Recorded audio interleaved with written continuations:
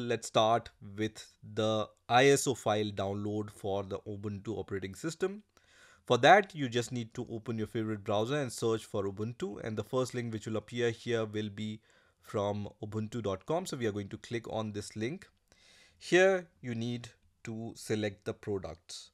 So click on products here and then click on Ubuntu desktop, and then you can see this option which says download Ubuntu desktop, and then you can see this option.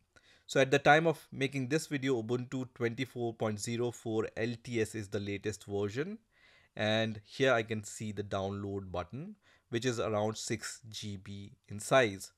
So I'm going to just click on this file, and once I click on the download button, I can see that this ISO file is being downloaded. So it will take some time to download. So once the Ubuntu ISO file is downloaded, it's going to look something like this, and it has the file name Ubuntu 24.04 desktop -amd64.iso, and as you can see, it's around 6 GB file.